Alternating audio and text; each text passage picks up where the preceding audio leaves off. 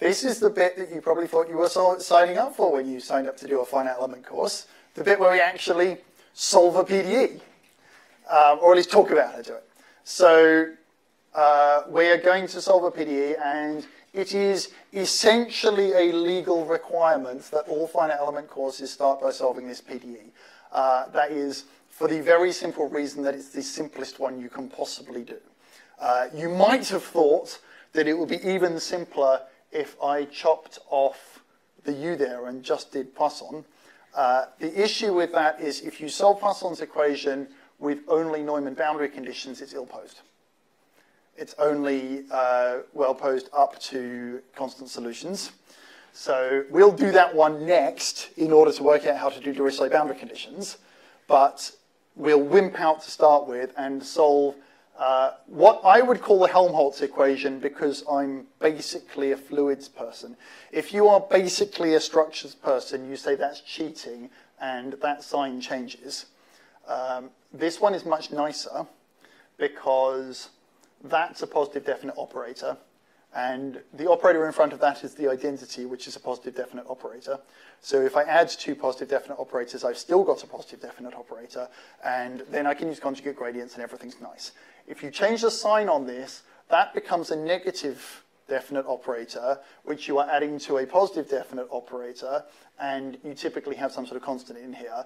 And this becomes an indefinite operator, and all sorts of things can go wrong in your solver at that point, and the conditions for being well posed are difficult, and life is not really so fun. So we're going to pretend to be fluid people and do the easy one. So that's your boundary. So that's your equation, and this is the homogeneous Neumann boundary condition. So Neumann, because it's a derivative, and in vector calculus, multi-dimensions, that means a derivative in the direction going through the boundary in most circumstances. And homogeneous simply means that the boundary condition is 0.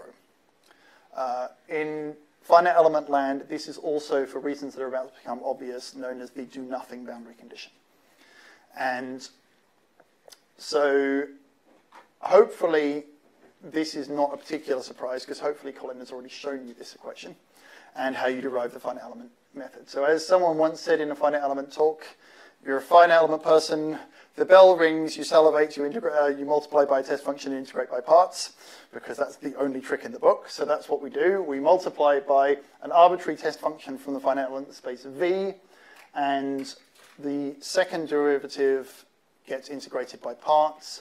So now I only have first derivatives, and because my function space is a subspace of H1, if you've been paying attention in Colin's half of the course, that means that that derivative is legal, and what I've done is above board and kosher, and all of the coerciveness proofs fall out, and we actually have a solution.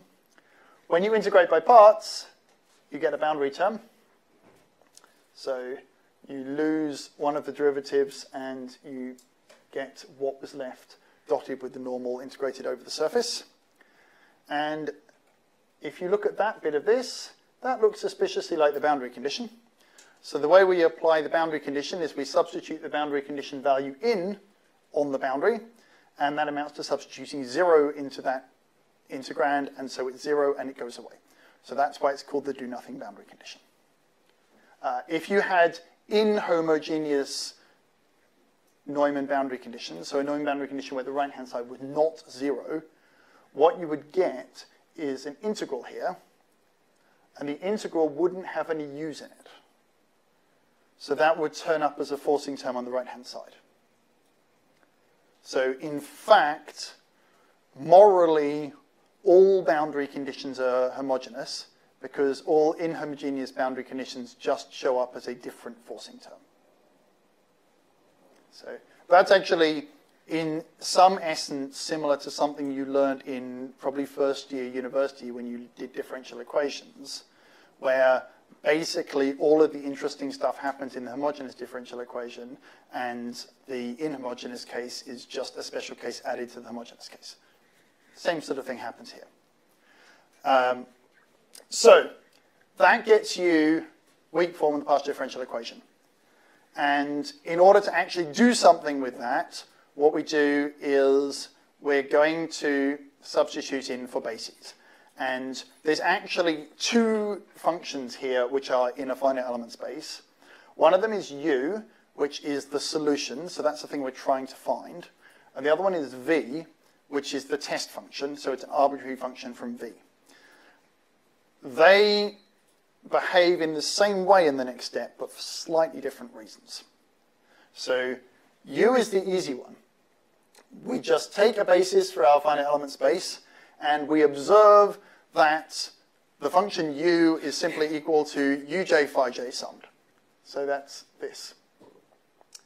And every time this turns up, I substitute that in. The same thing is true for my forcing function f if I use a forcing function from a finite element space. You can also use an arbitrary function on the right-hand side and just evaluate it at quadrature points, but we'll keep our life simple and use one from a finite element space. So f is equal to fk phi k. Same story. I also get to replace v by a basis function, and I get to do that and lose the vi's. So that's for a slightly deeper reason, and that is that recall that this statement is true for all v in v. Well, this statement is linear in v. It's always true. If you multiply by a function and integrate, that's a linear operation. So you may or may not be linear in the solution variable. So if you are a third year for the purposes of this course, all PDEs are linear in the solution variable. If you're a fourth year, that is substantially less true, because that's what's in the mastery exercise.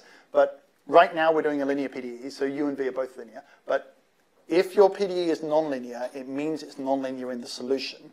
It doesn't make it nonlinear in the test function. You are always, always, always linear in the test function, by definition of what it means to be a weak form.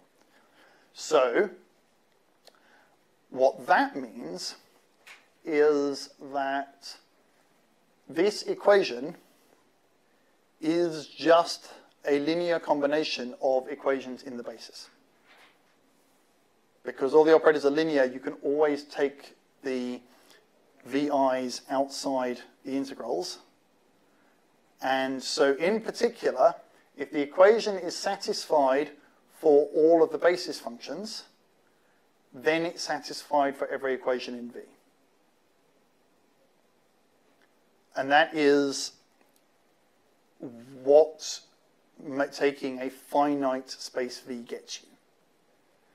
Right? So if you looked at an original weak form equation where the test functions are, say, just in H1. H1 is an infinite dimensional function space. And so the basis is infinitely big. You have to solve infinitely many equations. You're computationally out of luck. But here, because it's finite dimensional, it's sufficient to solve for each equation in the basis. So what this means is that this is going to define a set of equations, one equation for each test function. And it's a finite dimensional set of equations. It's a finite dimensional linear set of equations. So it's going to turn into a matrix vector equation, and we know how to solve those. So that's what I did there.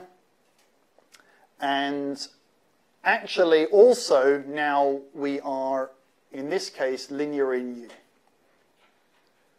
And so when you're linear in U, that means you can take U outside the brackets. So this is just this integral times U, and I can rewrite that as a matrix vector multiplication, because that's just the dot product of whatever this is with the vector uj. So this is how I get this. So that's the system you're going to build. When you build that system, so you know this guy because it's defined by this. You know what the basis functions are. So that's well defined.